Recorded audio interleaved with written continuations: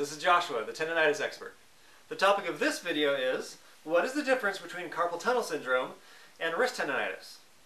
Interestingly enough, they have more in common than they have difference.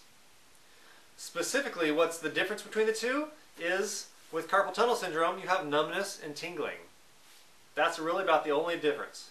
Carpal tunnel syndrome is a syndrome, which means it's a collection of symptoms. Carpal tunnel syndrome is just a label for a collection of symptoms. So, carpal tunnel syndrome doesn't really mean anything except you have certain symptoms. The mechanics, the mechanism, the factors involved in the physical ecology, they're almost identical to those involved with wrist tendonitis. Tendonitis comes in two sorts, either with damage or without damage. You either have a little bit of microscopic wear and tear, or a little bit bigger, or you have no damage at all but just irritation. So the two things share various factors, which include muscles are too tight, connective tissue is too tight and constrictive, an inflammation process. Generally there's nutritional deficiency, which doesn't allow the body to work how it's supposed to. But the main thing you want to know with carpal tunnel syndrome is if you have numbness and tingling, then that comes from a few different spots. That can either come from the wrist and or the forearm, because muscles are too tight and compressive, or up at the neck. Most carpal tunnel syndrome, in my opinion, is because there's constriction here at the front of the neck.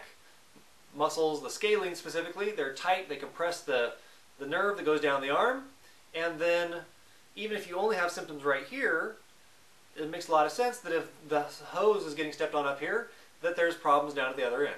So carpal tunnel syndrome can consist of just a problem at the wrist, but if you're looking at getting surgery for carpal tunnel syndrome, where they release the tissue right here, that's great if all your symptoms are only from right there and not from higher up the arm, not from the neck, not from nutritional deficiency, etc.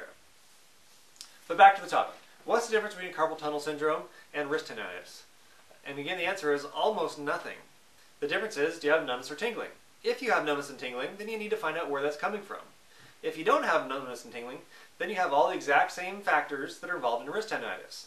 You have tight muscles, you have connective tissue that's shrink wrapping, and it just doesn't allow the body to work right.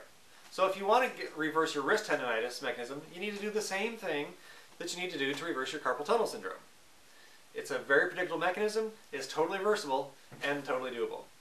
So check out the webpage below. There's a lot more information on carpal tunnel syndrome, wrist tendonitis, the difference between the two, and what you can start to do about it. Good luck!